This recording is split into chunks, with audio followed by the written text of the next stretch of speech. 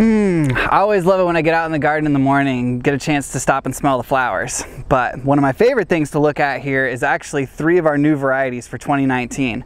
Down here we have Ipomoea, Sweet Caroline Kiwi. The beautiful thing about this variety is it doesn't trail as much as light green, which is our other variety in this color range. And the beauty for that is that it really makes an awesome border plant. As you can see, it's nice and tight along this gravel sidewalk. Over to the left here is our new SUPERTUNIA White Charm. So our Charm series, again, smaller flowers, great landscape performance, excellent basket habits, really wonderful color coverage and great petal substance to hold up against the weather. And then the third one I want to highlight here is our new Coleus COLORBLAZE Torchlight. This is one of my favorite things is these foliage elements, because you don't always have to have flowers to have color and beauty, and that's the gorgeous thing about this torchlight. It's super late flowering.